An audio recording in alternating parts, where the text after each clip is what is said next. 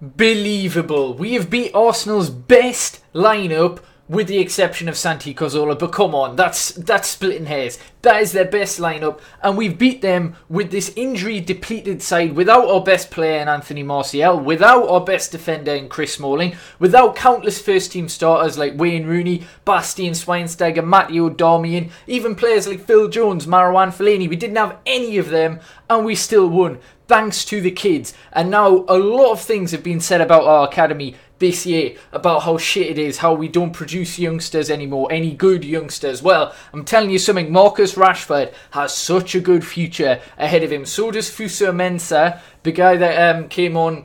He's so strong, and trust me, when he gets a few games, he's going to be a well-known player. But we played so well. Now, why couldn't we do this throughout the season? I'm not going to complain too much because I can't. That was literally our best game of the season. Result-wise, performance-wise, it just wasn't expected. Looking at the two teams, Arsenal had to win this. They're getting hyped as, you know, the potential title winners, and we've been so poor. We're 5th, 6 points off Manchester City. Well, we were 7th actually when we started this game. Now back up to 5th, 3 points off Manchester City, who obviously have the Captain One Cup final to play later on today, and they have a game in hand. But still, it just shows, like, you can't predict this season. We were utterly tremendous, and early on, oh my god, I couldn't believe it. We played some nice football. Herrera wins the ball back, plays a nice ball to Varela, and it's a lovely first touch cross. Now that's something we struggle with, crossing, but this was fantastic, and it caused Arsenal all sorts of problems.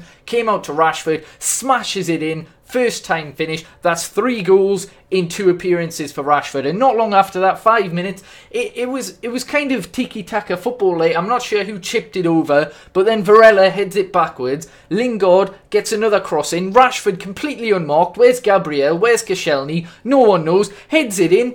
Dreamland for him. 4 goals in 120 minutes. That's as much as Radamel Falcao in the entire of last season. He's played 2 games, and he's our 5th highest goal scorer this year. It's just unbelievable. But typically, like we do in this season, we don't make things easy, and it's some terrible marking.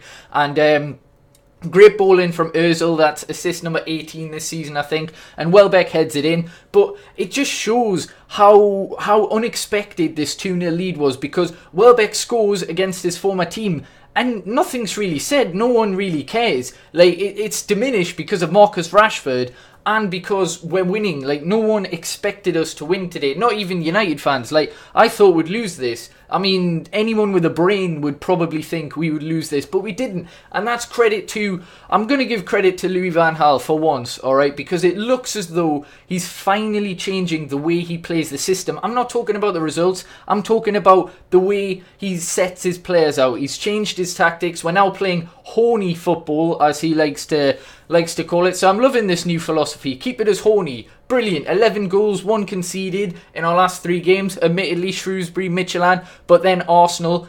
Can't take that one away. In the second half, though, we extend the lead, and it's just crazy. It's brilliant work. Rashford gets the ball. He's in so much space, and he just finds the ball to Herrera. Now, obviously, the deflection took it away from Cech, but it might have been heading in anyway. Maybe Cech would have saved it. Who knows? It goes in. Herrera needed that. He's been poor recently, but he was very good today alongside Schneiderlin. They didn't make too many errors. I mean, a couple in the first half, but, you know, on the whole, it was such a better performance. And yeah, that made it 3-1. And again, we didn't make things easy for ourselves.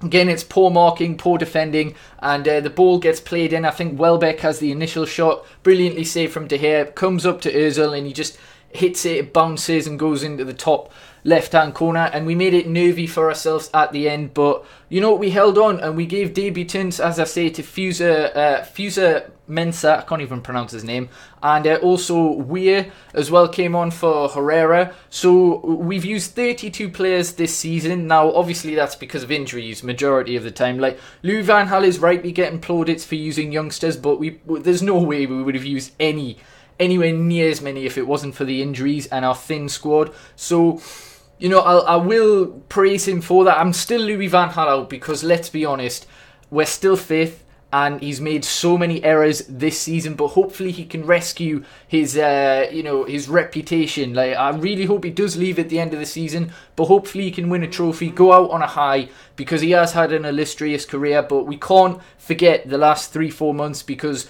we've only won 10 in 30 games near enough. That's like a third of our games. It's just really, really appalling. There's some stats that you just can't, just not acceptable for a club of our stature. So, it's a brilliant result, and I'm just going to look on the up now. Hopefully we can get as many points as possible. Maybe we can break into the top 4. Hopefully. One thing that helps us, Spurs play Arsenal next week.